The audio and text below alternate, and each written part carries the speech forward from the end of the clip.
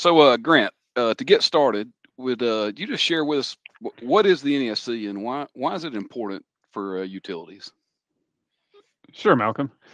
So we're here talking about frequently asked questions with the National Electrical Safety Code. So that's the safety code that covers utilities down to the meter. It's a lot like the National Electrical Code, which covers the building wiring. Most people are familiar with that. This is the safety standard for the NES or for the utilities.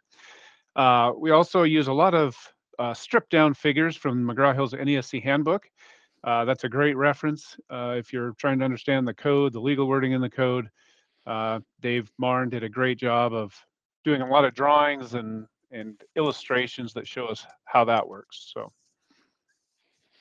Very good. So Grant, you took in. I heard you mention safety code. Is the NESC also considered design code, or is it strictly safety? no, you hear that a lot, Malcolm. Yep. The NESC is a safety code, not a design code. So it covers when it comes to design, maybe clearances, how close things can be to the ground. It covers safety factors, but it doesn't tell you how to calculate the loads or the weather or how that wire changes. Yep.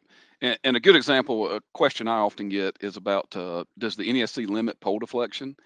And is that something that you find in the code, Grant? Or No, there's no specific limit on it. The code does talk about pole deflection in a few places. Says we have to take it into account, but again, it's a safety code, so it doesn't tell us how to do that. It could be that your pole leans and it affects your clearances. We have to take that into account, and we'll actually talk a little bit in the answer to one of our first questions about maintaining clearances and spacings, where we'll cover a little bit of that.